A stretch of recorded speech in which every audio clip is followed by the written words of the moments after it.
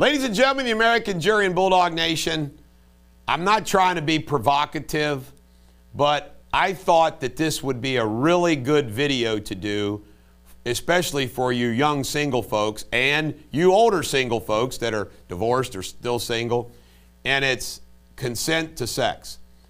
In this day and age, I think it's a completely new ball game.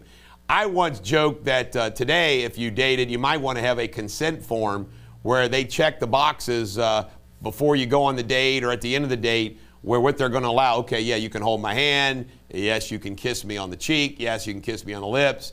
No, you can't go to base number 2. You can't go to base number 3. Okay, I'm going to consent to second, third. Go ahead and hit a home run. But seriously, I mean, I always wonder about famous people, what they do. I mean, because it's a scary situation. The thing that I want to just tell you from a legal perspective is no means no. And you better be careful, because you don't want, now, let's face it, all these battles, when these movie stars, they get accused, the argument, well, it was consensual. And, you know, it's tough to prove that it wasn't consensual, granted. But don't put yourself in a bad spot by doing something that you don't have consent to do.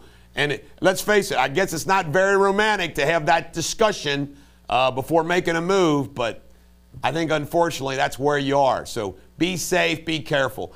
Nobody wants to get charged with some sex crime that involves consensual sex or non-consensual sex.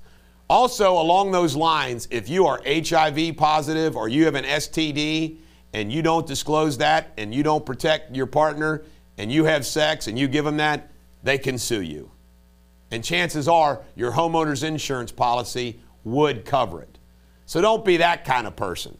Don't give somebody some kind of sexually transmitted disease or HIV or worse simply because you were horny. This is the Bulldog. Every dog has their day. Have a great day.